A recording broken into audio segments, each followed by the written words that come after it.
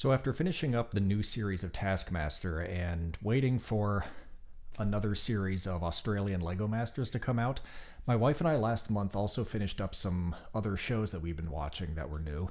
And one of the ones we just finished up was an anime called Bocchi the Rock, which has been getting a lot of attention lately, and rightly so. It's a good show, and we really enjoyed it, and it tackles some things that I thought were pretty interesting as a musician and as somebody who kind of deals with the things I deal with, and I just felt compelled to sort of do a post-mortem on it, sort of talk about it, and just, I don't even know what this video is supposed to be. It's just supposed to be my thoughts on it, and I don't really like it when YouTubers put their personal problems so far out there, because I feel like that's taking something very personal that I would never do.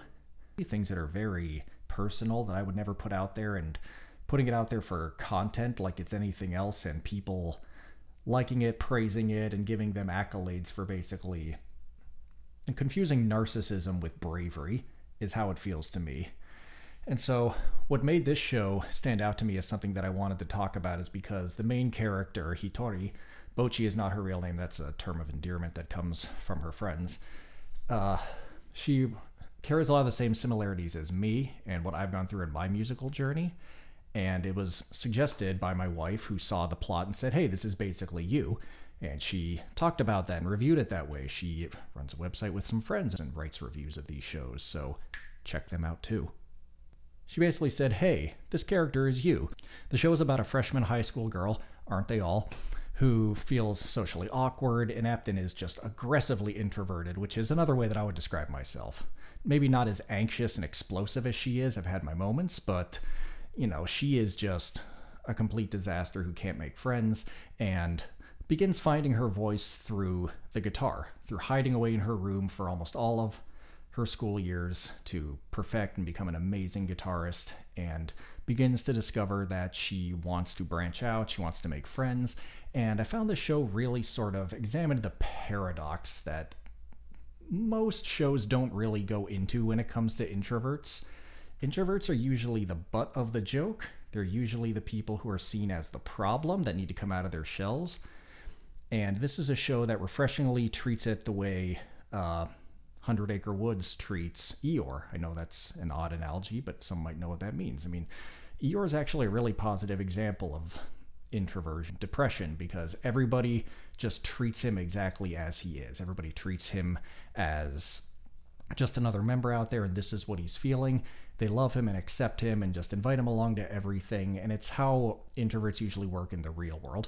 I can't say watching this show that I felt a catharsis of my introversion, because I've never felt like my introversion was a problem, but I will say that it was refreshing to see things that I thought only happened in my mind put out there on the screen, and it led to, like I mentioned, one of the paradoxes of being a creative person, but also being really hyper introverted.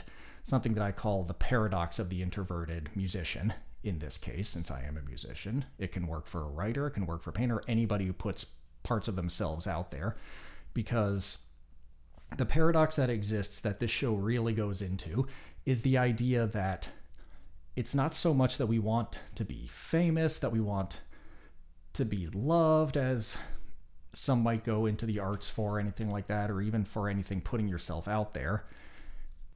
We crave acknowledgement for our achievements and our skills, but we ultimately don't know how to process praise for that. So it doesn't necessarily mean we want to be loved, it just means we want to be acknowledged. Early on, Bocchi doesn't even try to use her music. She just takes her guitar to school and thinks that by having the guitar, that's going to get her attention. That's going to instantly get her friends, because people will think how interesting I am. And I've done things like that.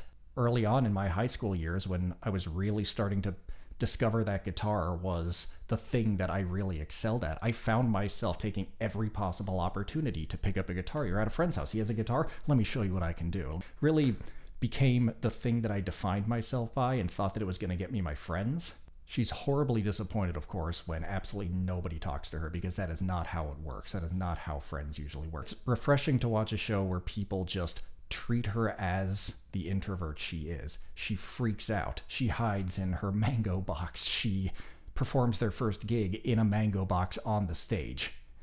And she hides in trash cans, and everybody says, where is she? Oh, she's there. Okay. And everybody, like, there's even a part that she goes into a state of complete freeze, and they just bring her along. They go to the beach and they just bring her along, and she wakes up and doesn't know how she got there. It's comedic, but it's kind of true. It happens to people. So once you get past the idea that it's going to define your person, that's when this show started getting pretty real for me.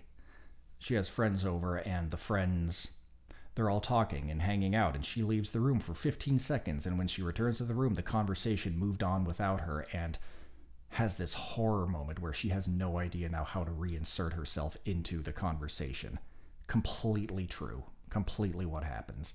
And she's afraid to get out and perform.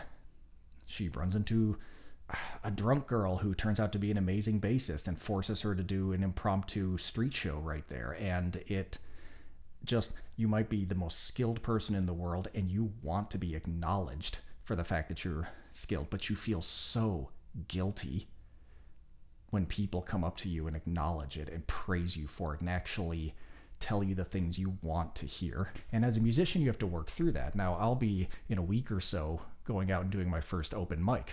Now, I never did open mics. I grew up in a church setting, so I grew up playing worship band. So every Sunday I had an opportunity to perform in front of people who were very forgiving, very accommodating, and it really developed my confidence. And I've been out of the music game for a while, so I'll be heading into an area that I'll be uncomfortable with too. And I really felt that feeling with her of, you're going to be on stage. It's a very different situation. Everything feels sloppy. Everything feels loose. Your fingers don't feel the same way. The strings don't feel the same way. I remember when I first was in orchestra back in middle school, and one of the first concerts I had to play in orchestra, playing violin, and being on a stage in front of people in this big open room and having to be in like a weird suit and tie that, like, you know, you're middle school, you're not used to wearing anything close to that. And I just remember the entire show, my body deciding to make me feel incredibly aware of the fact that I was wearing socks and shoes. I can't describe it any more than that. I just spent the entire concert fully aware that I had socks and shoes on, and it was weird. And it's that sort of stuff that this show really explores. And if you're a musician who struggles with that, if you're an introvert, if you're at the intersection of all those things of animation lover, you want to watch a good show, and you're an introvert, aggressively introverted as I am, or you're just a musician who wants a show with some fun music. It's not as good as some of the other music shows we've watched. It's not K-On! Levels of insanity in terms of music that takes you completely out of the show of what a group of high school girls playing in a band would be capable of at that point.